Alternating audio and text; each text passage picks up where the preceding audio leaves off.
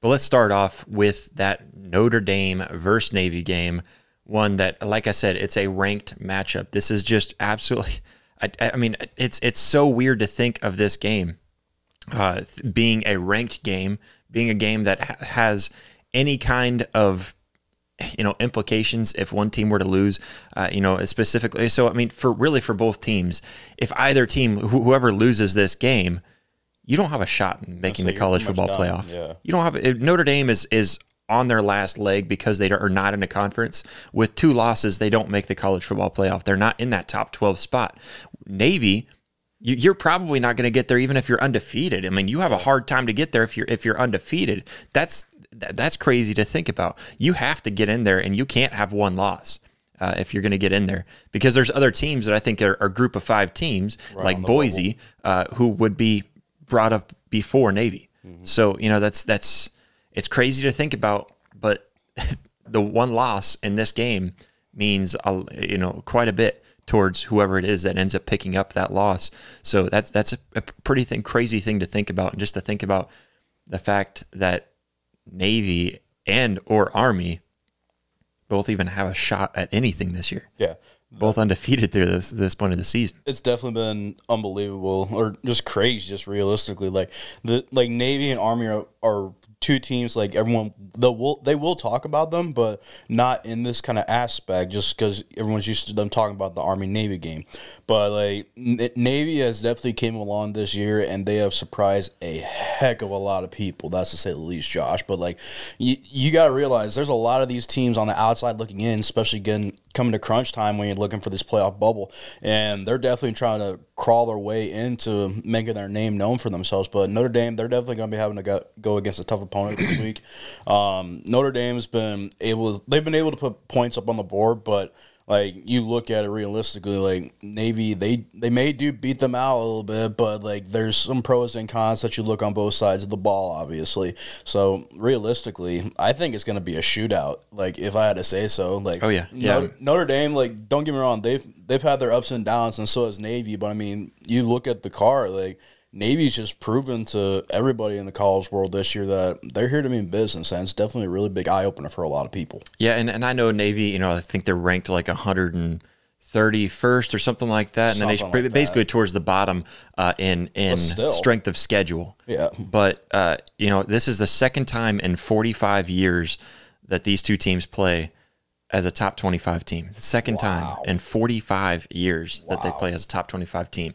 It's just, you don't see this from the military schools coming up, and doing so well this far into the season. And not just the fact that it's not this normal Navy offense that we're used to seeing, between the Navy midshipmen and the, between them and Army. You're not used to seeing anything outside of the triple option. We're just going to run it down your throat, and that's really all you see. This Navy team is not that anymore. No. They're very good at passing, and a couple of things. So Navy leads the nation in pre-snap movement, which is great to throw off a defense. Yeah. You just keep on moving around, and now the defense has to look around and try to figure out what formation they're in and how we're going to set up now. Maybe they started off in a formation that looks more like it could be a pass play, and they shift into a run, and now we've got to try to adjust for that. And then all of a sudden, just because they shifted there, you adjust yourself, and then they still ended up going off with the original play that you were predicting. They're very good at that. And they like to run a lot of tricky plays. They run reverses. They run, a running back / wide receiver pass. They do these kinds of things that you see out of top teams, out of top ranked teams. Another thing too, I think that it's very easy to look at Notre Dame and recognize that Notre Dame is bigger than Navy. Notre Dame can.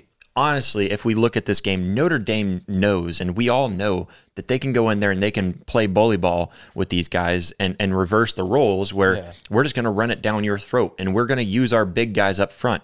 We're going to, you can't stop us. And even though Navy has let up, you can see on the screen there, Navy's let up quite a few yards per game, 401.8 yards per game. That's quite a few, but that's usually between the 20s because they're actually ranked number 9 for red zone touchdowns allowed. In the nation.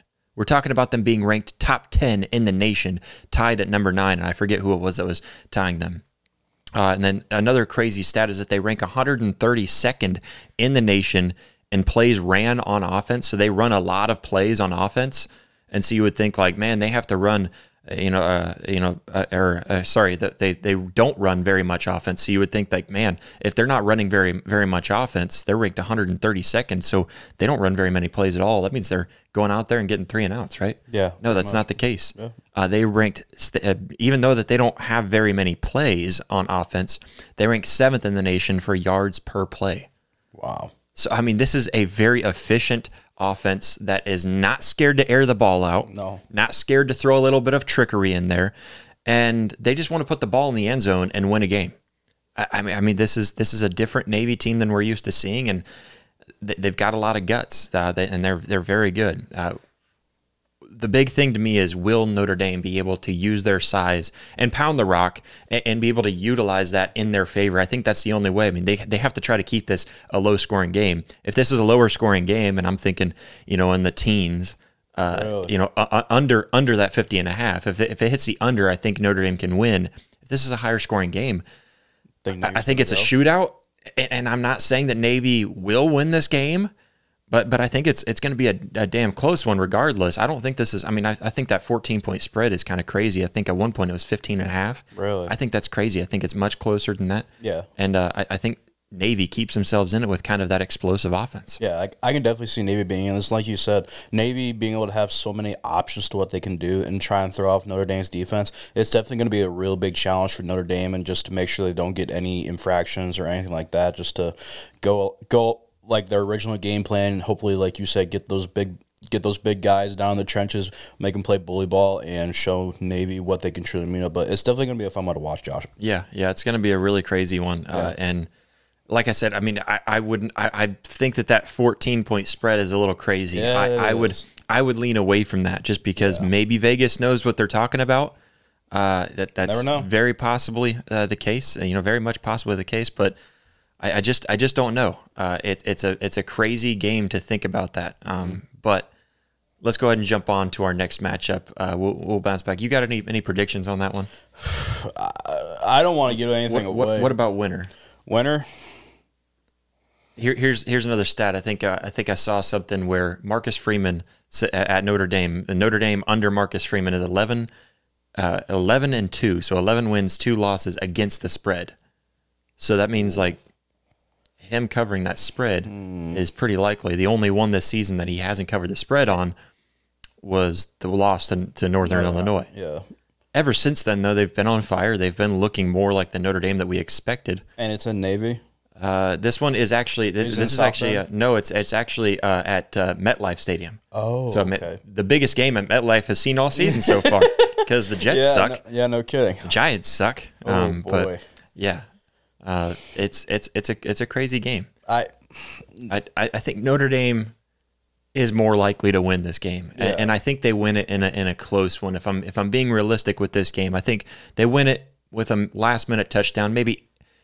Somewhere between 4 to 8 points is where I'm kind of feeling this one. The way that I'm saying it, it's going to be, in that similar sense, Notre Dame winning on a last-minute touchdown or Navy winning on a field goal. And the way the Navy wins games is they march the ball down efficiently, and they take up a lot of time on the clock. Yeah.